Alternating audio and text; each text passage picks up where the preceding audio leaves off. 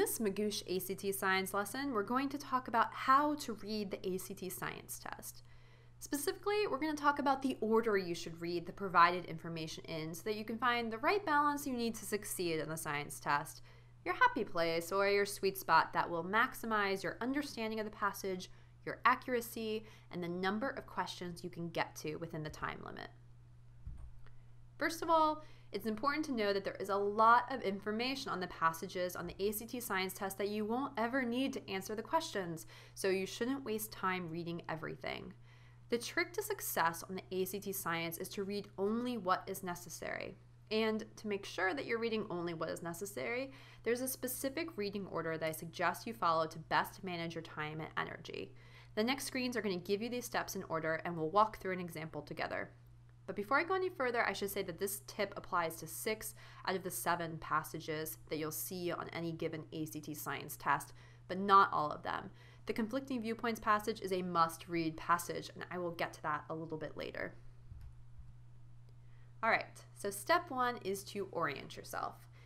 At the very most, give the passage just a quick glance to get a general sense of the scientific situation. Is it about researchers investigating a new vaccine?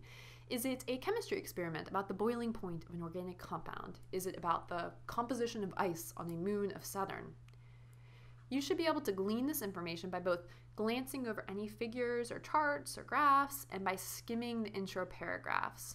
I suggest that you pay particular attention to the beginning and end of any textual information because this is often where you find a lot of key information on the science test. So let's go ahead and illustrate this by taking a quick look at the sample passage available for free on the official ACT student website.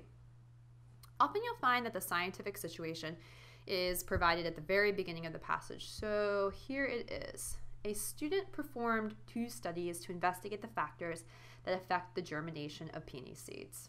All right, so that's what this experiment is about.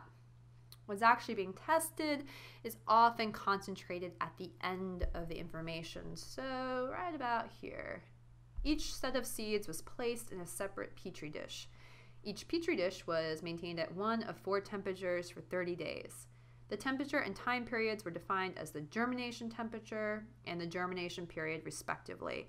Table 1 shows the number of seeds that germinated in each dish. Okay, so we can guess that we are going to be looking at what's the best temperature to germinate these seeds.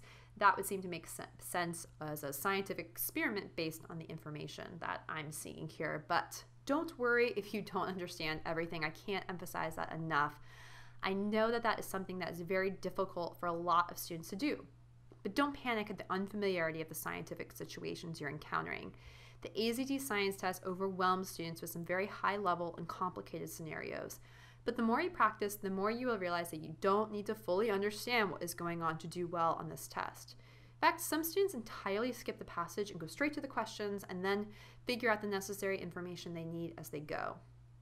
You can check to see if you're comfortable with this strategy when you practice, but in general, for most people, I suggest giving the passage at least a quick glance to get the gist of what's going on, but spend no more than 15 to 30 seconds doing this. You don't get any credit for reading time on the ACT Science test.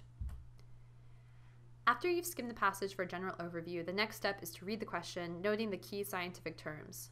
So what do I mean by key terms? These are the terms that you're going to be looking up on the charts, graphs, figures, or in the passage. So here is an example question from the passage we just glanced at. In study 2, at the storage temperature of 5 degrees Celsius, as germination temperature increased from 13 degrees Celsius to 28 degrees Celsius, the number of seeds that germinated ... Okay, so what are the key terms that we are going to be looking up in the passage? You always want to note where you are going to be looking. So in this case, we're going to be looking at study 2. So we know there's going to be multiple studies in this passage, and for this question, we want to only be looking at study 2. Any numbers are generally also key terms since these are going to point you to specific data on charts and graphs. So I'm going to mark 5 degrees Celsius and 13 degrees Celsius and 28 degrees Celsius as key terms. Now, we can also notice here that we have 2 different types of temperature. We have storage temperature and germination temperature. So you can bet that somewhere in the passage we'll be able to find the distinction between storage temperature and germination temperature, because otherwise how would we ever answer this question? And finally, we need to know what we're looking for. What is the question specifically asking us to find? And here we can see that it is the number of seeds that germinated. So I am going to underline that, number that germinated.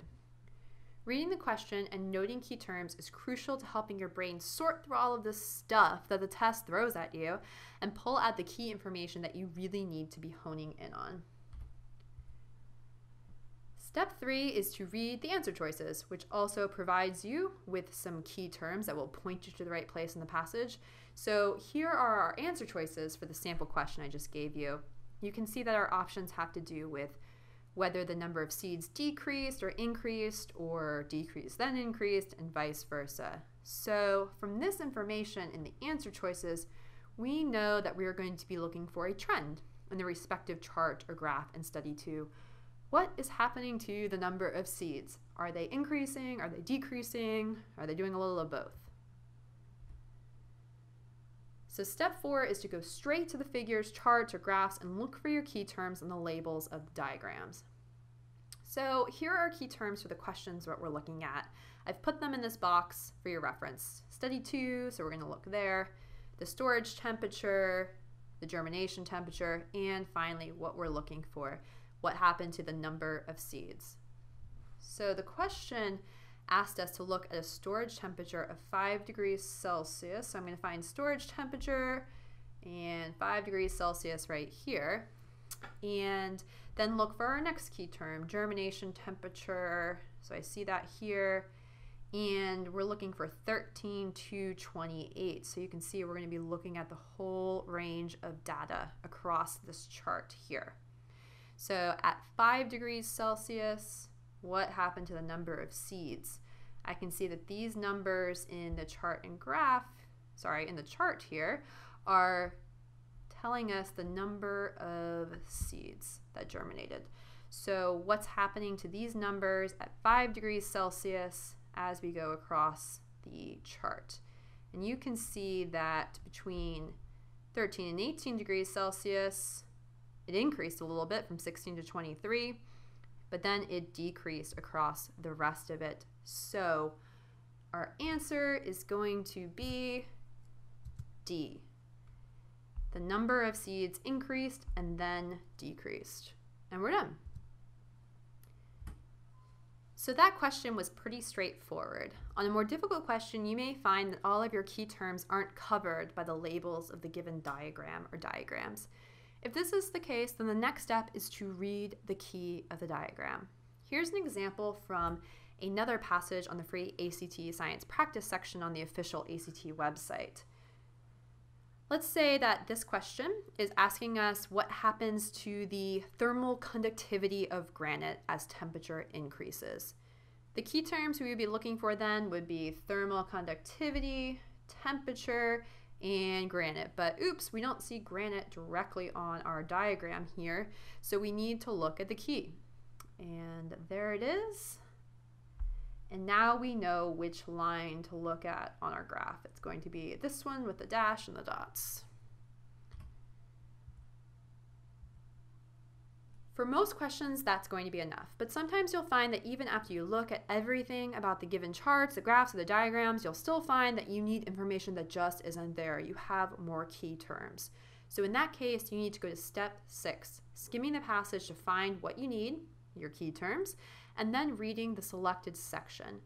For this reason, these questions often take a bit longer, but remember to read only as much as you need to get your answer, not everything.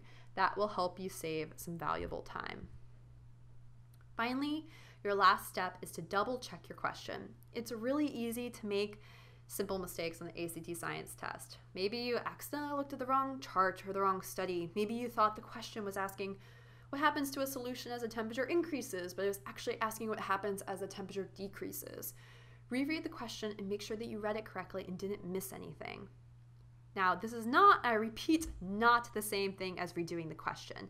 If you still have time to spare at the end of the test, then you can come back and rework questions that you were uncertain about, but this rarely happens because the test is so demanding on your time. So it's better to just do a quick check of the question when you're there, just to make sure you read it correctly and then move on. Now, finally, I should mention that this reading strategy applies to almost all of the passages you will encounter on the ACT Science test, but there's one exception that I mentioned at the beginning of this video, and that is the Conflicting Viewpoints passage.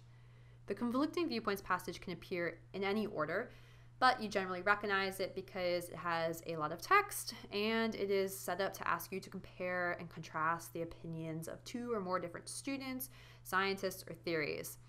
Because the questions that follow the Conflicting Viewpoints passage are going to depend on your understanding the text, you do actually have to read this passage in its entirety, although it is certainly possible to read it in parts. And because it is such a special passage, we will be covering the specific reading strategies to use on this Conflicting Viewpoints passage in a separate video. Okay, so to recap, here are your reading steps in order.